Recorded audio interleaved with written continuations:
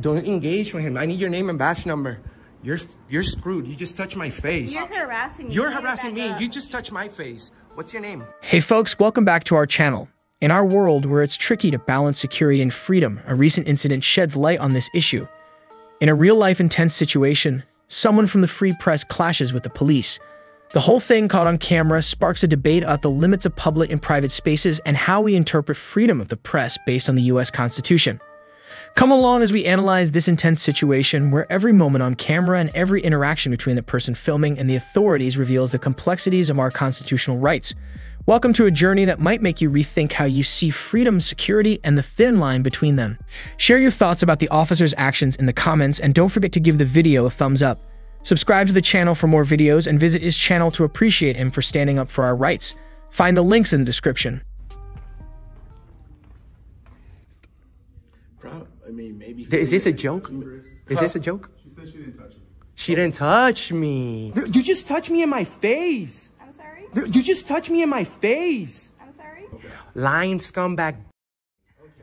What a dumb lying ass. That's why we didn't What a lying scumbag. If you got a complaint, you can go down to internal. What a lying I tried to tell scumbag. him. I tried to tell him. She's a liar. She's a liar. If she was an animal, she'd be a lion. Okay. So, do you want to follow up with this or not? I will. Okay. I will. Do you want me to direct you to where you need to do that?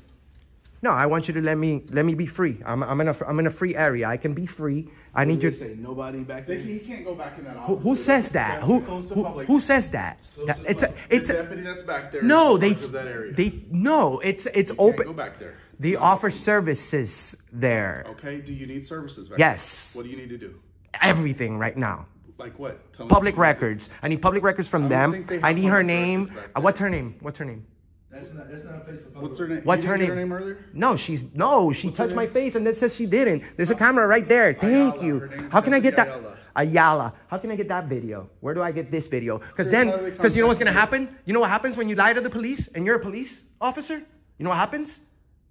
Do you know what happens if a police officer has physical contact with somebody and then denies it? There's a camera right there, and she put her hands on my face right here. Cool. So, all right. Well, he told you how to how can I get that video? You're gonna have to talk to internal affairs. That video is not internal affairs. That's public record somewhere else. You're giving me wrong information too. Put in a request for that through the proper channel. Where is it? Where is it? Show me. Show me. Who's got the video? Internal affairs. Internal affairs. This is not the police department. I need that video. You guys are giving me wrong information again. Yes, you are. You're protecting this. You're protecting this. What? That video is fed to the police department. That video goes to the police department. To the sheriff's office. Yes. All right. All right. I'm gonna go to the sheriff's office. Sheriff's or police? Sheriff's office. Sheriff's office. This is not a city facility. It's All right. All right. Cool. So I'm gonna go straight over there, and guess what happens? I'm gonna file a complaint. 250,000 views. Let's go. No, you guys get them. Cool. You guys get them. Awesome. Here we go. Oh man, and he advised me of her when I came here. The guy, he said, the female upstairs is not gonna like it. I go upstairs and she hits me in the face. Nice. Hey, you were right, bro. There have been many times when people were bothered, scared, or even arrested for filming the police, even though it's allowed. In this video, a man gets hurt by police for standing up and not leaving when told to stop filming. His brave act reminds us how important it is to use our right to film the police in public. A big advantage of filming police in public is that it's completely legal.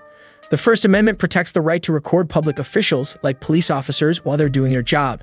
So if you're in a public place and not getting in the way of the police, you can film them.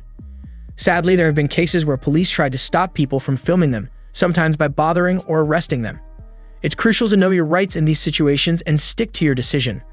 The police can't legally stop you from filming, and doing it can safeguard your rights and make them responsible for their actions. When you film the police, you're protecting yourself, your rights, and others. It's important to record everything that happens during a police encounter because it can be used as proof in court. This way, you can make the police answer for what they do. Filming police interactions in public can also help people learn about police accountability and using too much force. It can be a strong tool in starting discussions and making positive changes in our communities. By sharing these videos online or with local news, we can shine a light on these important issues and push for improvement. When you film police interactions, you're making a record of what they do, which can be used to hold them responsible if needed. This is especially important when officers might be going beyond their power or violating people's rights.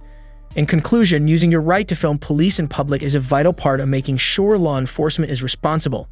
It's completely legal and police can't legally stop you. By keeping a record of what they do, you can make them answer for their actions, spread awareness about police accountability and using too much force, and work towards a fair and equal society. Share your thoughts about the officer's actions in the comments, and don't forget to give the video a thumbs up. Subscribe to the channel for more videos and visit his channel to appreciate him for standing up for our rights. Find the links in the description.